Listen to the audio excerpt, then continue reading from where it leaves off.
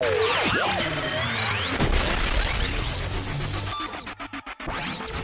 the DOD and the VA are saying is that they just don't have the proof, the scientific evidence that exposure to benzene and dioxins in burning pits made soldiers sick.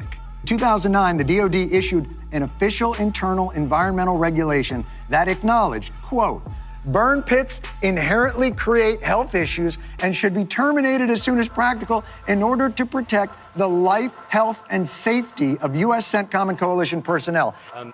Tim, I want to go back on the burn pits. This is a really important topic that most Canadian veterans were not tracking at all. The numbers are not, they're not anything that I like, sharing, right? They're rather grim. Those what we have seen in the initial numbers is about a third of the forces were coming down with cancer, and most of those being terminal. That's crazy. He was a healthy guy when he got back. He was a healthy guy while he was out there. But then you want to say, oh no, if they don't see symptoms within the first 12 months of them coming back and he doesn't get a diagnosis, forget it, they're screwed, because they don't see it as it's service related. The VA's new model is delay, deny, hope you die.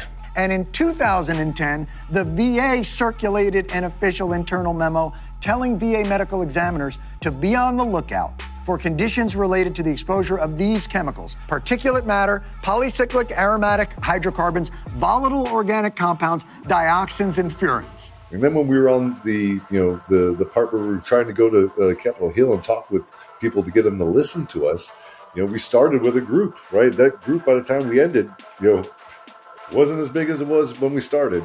So ain't this a bitch? Ain't this a bitch? America's heroes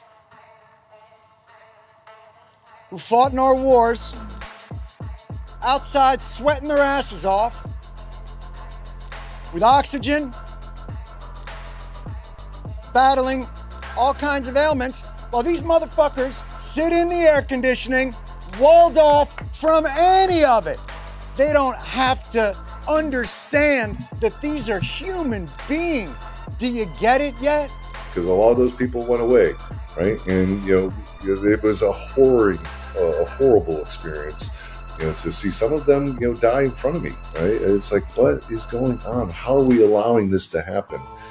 And what makes it so incredibly demoralizing is that they are holding the veterans to a standard of proof far beyond the one our own government used to send them to war in the first place. We cannot wait for the final proof, the smoking gun that could come in the form of a mushroom cloud. They couldn't wait for the final proof in their effort to protect us all from being exposed to the terrible health effects of a toxic cloud. We went there to find weapons of mass destruction, and when they weren't there, we made our own. We're one step closer to fulfilling that sacred obligation. The bill I'm about to sign into law.